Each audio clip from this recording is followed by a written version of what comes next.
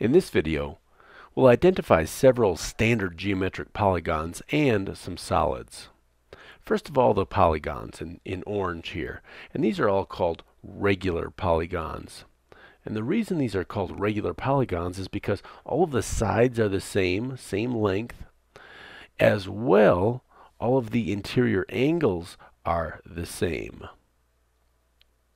So you can conceive of drawing a four-sided figure that had the same length sides, like a diamond, but all of the angles might not be the same, and that would be called a diamond, not a square, and it's not a regular polygon unless the interior angles are the same.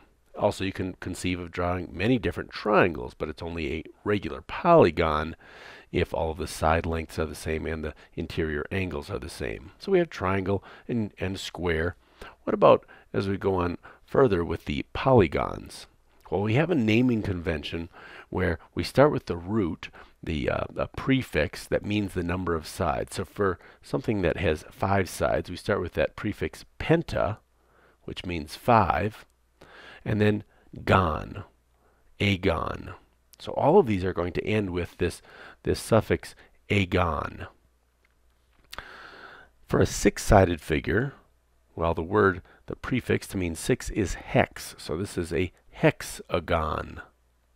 And for a 7-sided figure, we have hept, like you may have seen in the Olympics, the heptathlon. That's the women's event where they have 7 events, and the men's event has the decathlon where they have 10 events. So the heptagon has 7 sides. We've all seen stop signs. Hopefully we haven't gone through them. And that is 8 sides. Here's a stop sign just rolled on its side slightly. The octagon. You might remember that because an animal in the sea that has 8 arms is an octopus. And so that we have that octa prefix. Now for the last ones, we don't have it memorized in our pocket as well, but I'm going to give them to you anyway. And for a 9-sided polygon, this is called a nonagon. And I mentioned earlier about the heptathlon and the decathlon. Well, for a 10-sided figure, you may have already guessed it, that is a decagon, because dec means 10. I've skipped 11 here because I want to get to 12-sided figure, and this shows up in trivia questions, so I wanted to give it to you. A 12-sided polygon, regular polygon, is a dodecagon. And there are naming conventions that go on further and further. You can see if we added more and more sides, it gets very close to a circle, but never perfectly a circle as long as it has some flat sides. Even a million flat sides would not be called a circle. It would be some version of millionagon. Now, what about the solids here? I have 8 solids here. 5 of them are what we would call prisms, or what we do call prisms. Prisms, meaning you have 2 opposing faces that are the same. So here we have the top and the bottom, 2 opposing faces that are the same, and then you've got these sides that come up that connect these 2 opposing faces. And for this one, for the naming of the prisms, we call it by what the opposing faces are, and these opposing faces are triangles. So this would be a triangular prism.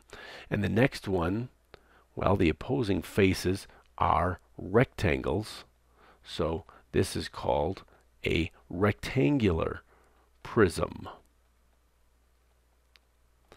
Now for this one, when we have opposing sides of squares, we don't call it a square prism, we call it a cube.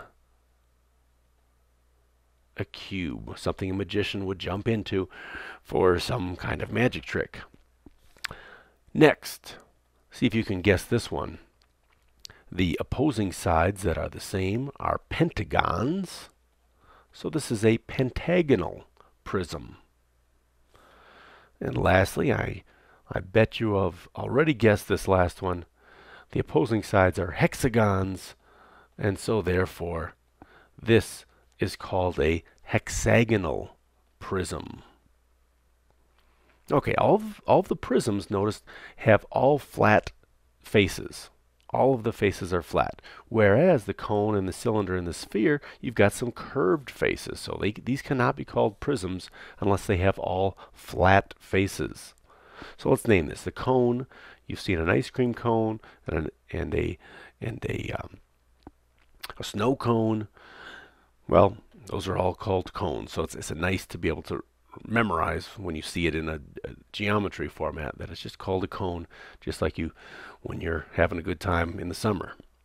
The next one is called a cylinder, and some of you may think about cars. I certainly like to think of how many cylinders a car has. Well, this is what they are. They're a circle on one side and a circle on the other side, and then connected by this curved wall all the way around. Now, we call it a cylinder. You might also see it called a right circular cylinder, but nevertheless, it is called a cylinder. And then our most favorite sphere of all, of course, Earth. This is our sphere.